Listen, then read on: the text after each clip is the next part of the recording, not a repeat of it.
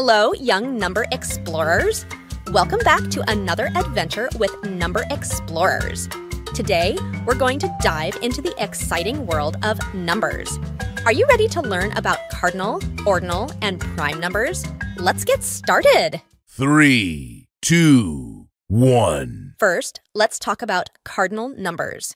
Cardinal numbers tell us how many of something there are.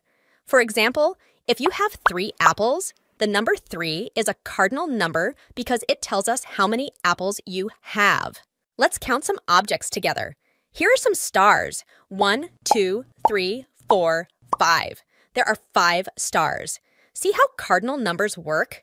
Great job!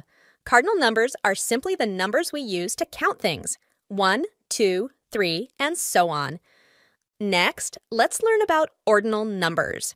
Ordinal numbers tell us the position of something in a list or order.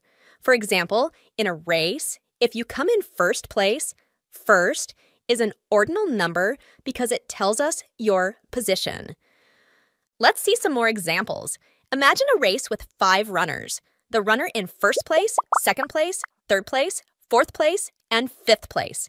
These positions are all ordinal numbers. Ordinal numbers help us know the order of things, like who finished first, second, or third. Now, let's explore prime numbers. Prime numbers are special numbers that have exactly 2 different factors, 1 and the number itself. That means they can only be divided by 1 and themselves without leaving a remainder. Let's look at some examples. The number 2 is a prime number because it can only be divided by 1 and 2. The number 3 is also a prime number because it can only be divided by 1 and 3. But the number 4 is not a prime number because it can be divided by 1, 2, and 4.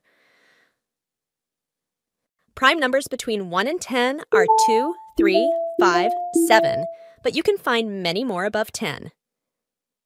Wow! We've learned so much today about cardinal numbers, which tell us how many, ordinal numbers, which tell us the order, and prime numbers, which are special building blocks of numbers. Keep practicing, and you'll be a number expert in no time. Thanks for joining us on this number adventure, explorers. Remember to keep exploring, keep learning, and have fun with numbers. See you in the next video. Bye-bye!